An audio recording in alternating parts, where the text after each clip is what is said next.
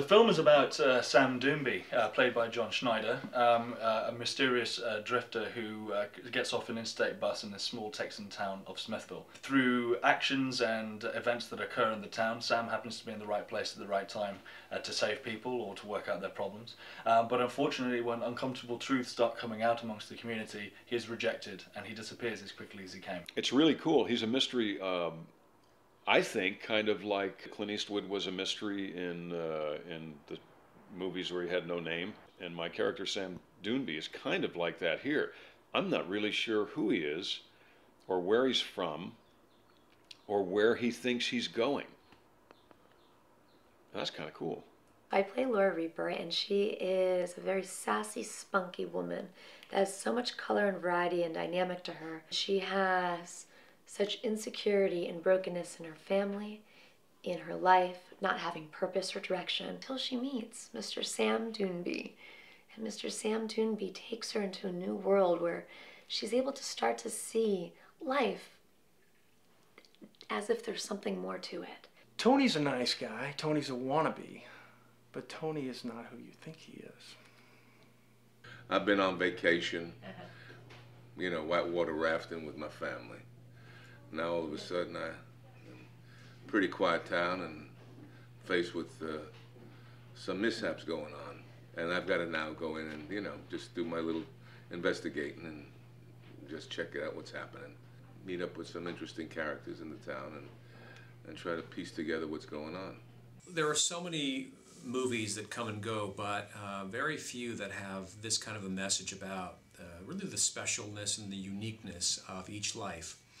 And Sam Doonby's character really shows how the world changed because this one person lived. Doonby is a different kind of faith movie. It's maybe not what you expect at first, because there are no priests, there are no prayers, there's no crosses. But it has a very, very strong Christian message and a pro-life message built into the ending of this film, which will leave people leaving the cinema and thinking about it for a long time afterwards. What really blew me away was that I read the whole script from cover to cover. And I'm going like, oh my God, this is going to rock the world. This is really going to put the frosting on the cake, so to speak. It has the potential to stir a great debate. I think the people that see it are going to want to talk about it after the film. And there's going to be a lot to discuss, and I think it will be thought-provoking, and I hope it will move people, and there is a very strong message that will be, I believe, quite obvious. The most appealing thing to me about the movie is it's so, it's open to interpretation. It's like impressionistic art. Everybody involved with this particular movie thinks it's about something else. And they're sure of it. The script had multi-layers to it, and it's always good to be involved with a story, you know, with this, and something that has a very, very deep resonance. What I would love for Doonby to help inspire in people's lives is for them to ask, what is my purpose? Am I significant? Who are the people around me that made a difference in my life? Can I make a difference in someone else's? This movie is like that. A kind word changes somebody's life forever. A nasty word might change somebody's life forever. A word of advice might make it so that you have a wonderful experience from here on out, or you may die this afternoon because you took my advice. You don't know, but you have to live it. You got to go for it. Every life makes a difference, basically, in one little word. So it's really a remarkable tool, this film, I think, to get people to converse in the car on the way home, then at dinner maybe the next day. You always think if people hadn't met or circumstance hadn't happened, or you haven't, you know, what would come down there. But that we all count. Right. We all count more than you would think. I don't think I've ever used this term in a film that I've been involved with. Art. Honestly.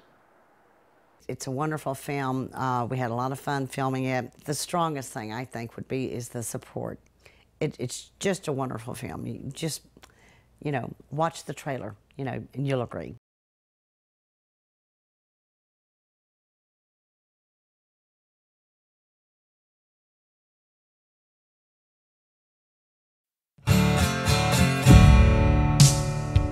I wonder what he's doing here. Looks kind of lost. Yeah, like he's looking for something. Probably a no-good drifter. A no-good drifter?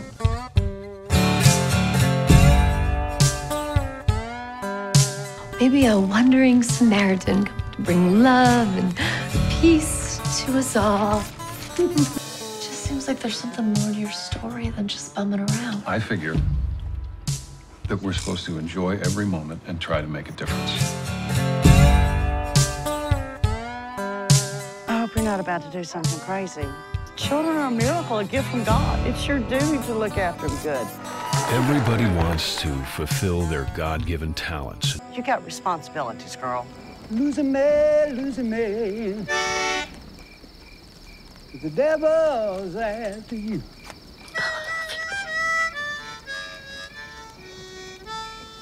Who is this white knight? Sam Doonby. Doonby. They've been trying to check you out. Nobody knows nothing about you, Sam. You don't know one thing about me. I know all that I need to know. I just want to thank you as a family for what you did yesterday. Don't look! Touch me! This town is full of crazy people. You look like you've seen a ghost. Maybe I have. What sort of a life would he have to look forward to anyway?